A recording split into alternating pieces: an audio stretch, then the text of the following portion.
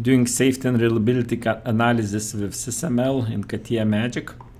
Here is the way to do the risk summary table. So here we have dynamic risk summary table, which based on occurrence and severity shows the number of the instances of the FMEA items in the cells. So here we have FMEA table with all the rows and columns, as you can see here.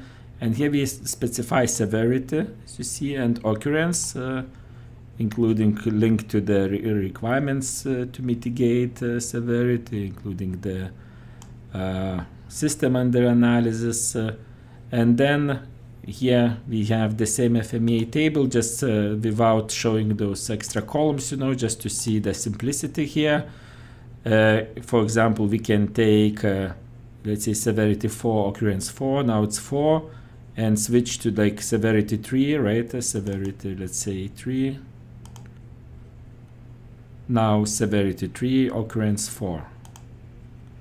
Severity 3, occurrence 4. Now if we want this one, severity 3, occurrence, again, let's do 4. Now we'll see here 2.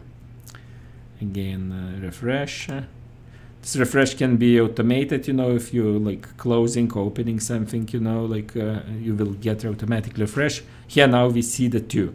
So this table was made with the structured expressions, and it's using legends to color code. So here we have display legends option, display, and if we will move down, this legend is color coding, you know, without any hard code specification. For example, low risk, double click, and as you can see here, everything in severity 1, but columns only occurrence 1, 2, and 3.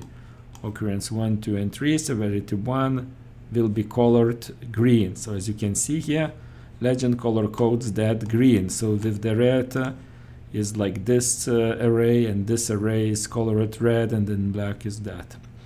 And we can hide the legend here just by selecting here and then hide like that.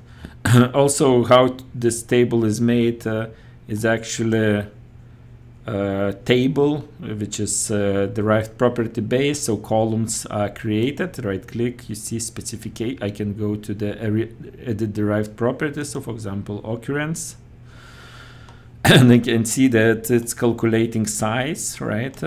Size operation. The input is filter, where is the find, right? Find for FMEA items with the element occurrence equal 1, right? And then because this is the 1, right? And then we have here predicate, where we have body equals argument, and then body equals coming from the severity, right?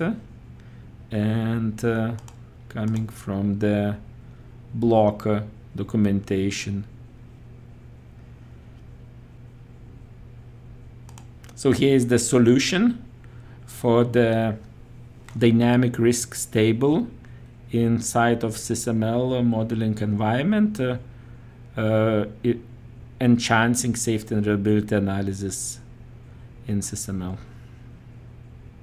Please check the link for the more details and sample project.